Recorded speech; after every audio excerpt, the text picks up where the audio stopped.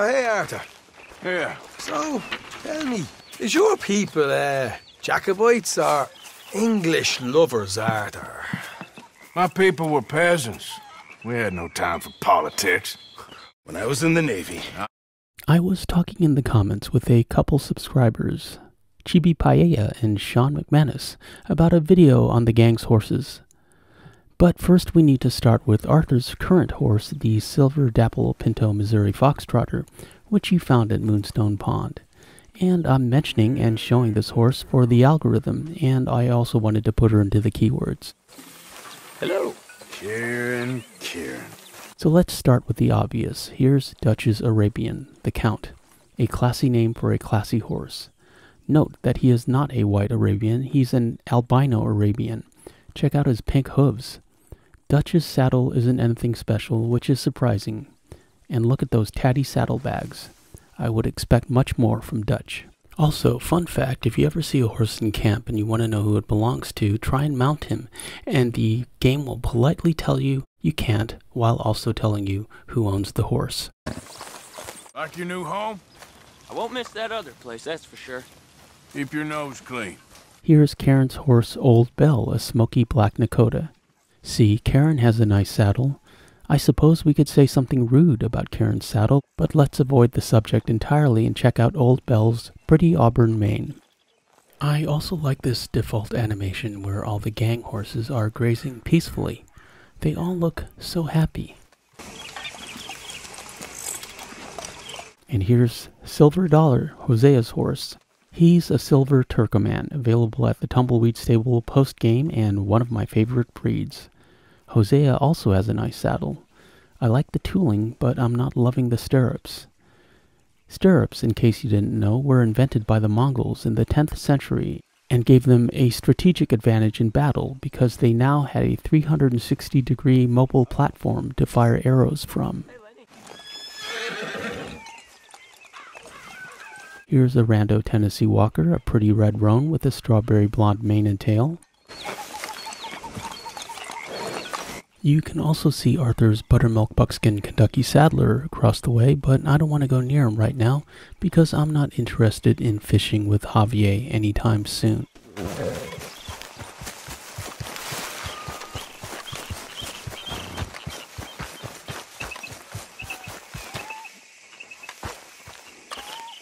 But across the camp is this big boy. Meet Ennis, Sean's American Standard Bred Silver-Tail Buckskin. Ennis is a town in County Clare where Sean mentions he's from, so he's a little piece of home for Sean. You can get one for yourself at the Tumbleweed Stable, again post-game. And here's Taima. You remember Charles's horse from Chapter 1. She's a gray snow-capped spotted Appaloosa. Taima is the Native American word meaning thunder crash. And then there's Javier's Boaz. He's a gray Overo American paint. Boaz is a biblical name. He was the husband of Ruth and it means swiftness or speedy. And I really like the tooling on Javier's saddle. And here's Uncle's very pretty Sabino Kentucky Saddler that he named Nell II.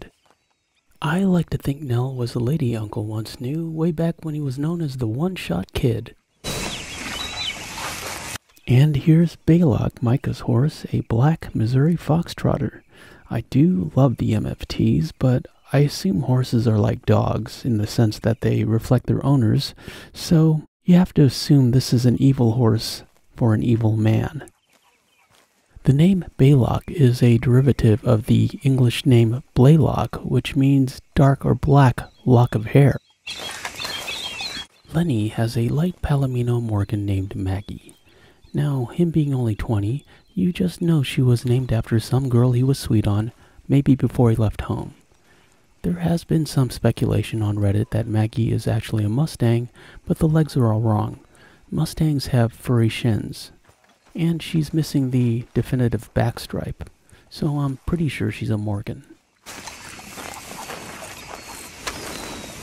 And then there's Kieran's horse Branwen, a flaxen roan Tennessee Walker. Branwen is a Welsh name that means beautiful raven, and as this horse isn't black, and he's also young, I'm gonna assume she's also named after some girl he used to know. I bet he wants to name his next horse Mary Beth, but that's another story for another time. To my mind, Kieran has the best saddle in the camp. I really like the color and tooling, and those silver accents. He even has the tapadero stirrups I like. Here we have Old Boy, John's silver dark bay Hungarian half-bred. I do like the Hungarians, they're a big strong horse. I also like John's blanket, that's a nice shade of red. And he also has the tapadero stirrups. But I bet he stole the idea from looking at Arthur's saddles. And then moving on to chapter 4 so we can see Sadie's horse. But first we can see Silver Dollar again and Old Boy. And here's Taima and Nell II. She looks great in this light. Here's another shot of Lenny's horse Maggie.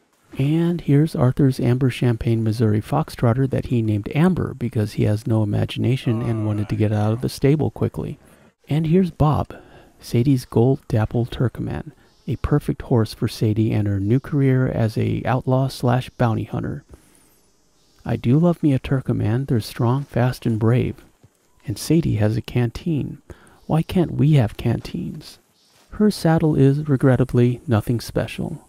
And let's not have any rude thoughts about Sadie's saddle, but then again, have at it in the comments. And finally, here's Gwydion, Josiah Trelawney's brown leopard Appaloosa. Gwydion is a Welsh name after a Celtic trickster god, very much like Loki, and very appropriate for the man who Dutch once referred to as that fancy fop, Josiah Trelawney. I'm Super Antonio. Thanks for watching. I appreciate your views. Like, comment, share, and subscribe, and hit that notification bell for daily Red Dead Redemption 2 content, and we shall meet again further on down the trail. Sure. Well, we'll rescue Sean, and then we'll get ourselves lost good and proper. It's a big country. I hope so. You're coming with me.